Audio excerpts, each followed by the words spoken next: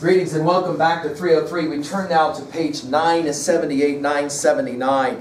And we want to comment now just for a moment on recent scholarship, The Purpose of Theater by Arthur Miller.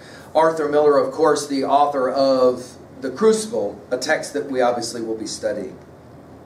After a talk Arthur Miller gave, I'm reading with you on 978. After a talk Arthur Miller gave at the University of Michigan, a member of the audience asked him, "What do you think the purpose, the ultimate purpose of theater is really?" Miller responded, "I couldn't even speak in those terms because it's like asking what is the ultimate purpose of the universe. To me, the theater is not a disconnected entertainment, which it usually is to most people here. It's the sound and ring of the spirit of the people at any one time. It is where a collective mass of people, through the genius of some author, is able to project its terrors and its hopes and to symbolize them. Now, how that's done, there are thousands of ways to do it, of course. I personally feel that the theater has to confront the basic themes always. And the faces change from generation to generation, but their roots are generally the same. And that is a question of man's increasing awareness of himself and his environment, his quest for justice and for the right to be human. That's a big order. But I don't know where else accepting a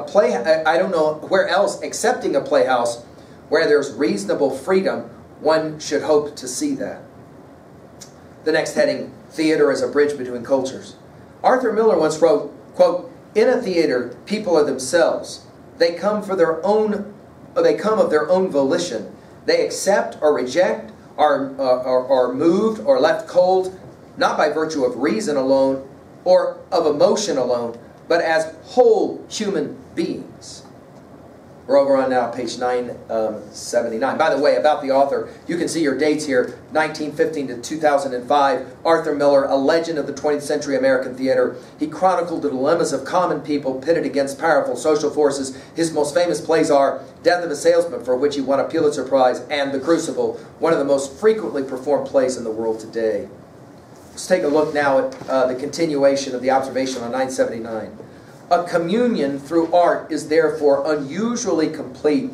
It can be a most reliable indication of a fundamental unity, and an inability to commune through art is, I think, a stern indication that cultures have not yet arrived at a genuine common ground.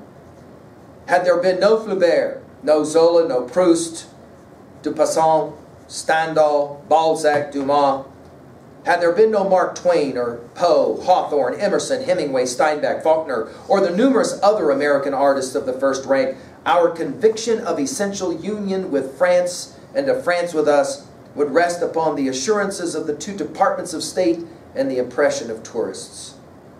I think that had there been no Tolstoy, no Gogol, no Turgenev, no Chekhov, no Dostoevsky, we should have no assurance at all, nor any faint hope that the Russian heart was even ultimately comprehensible to us.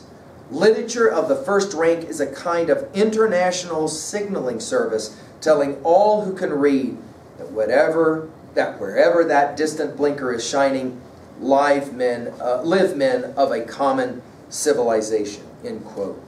A compelling observation, and now we'll get ready for our introductory comments to Arthur Miller's play, The Crucible. Thank you.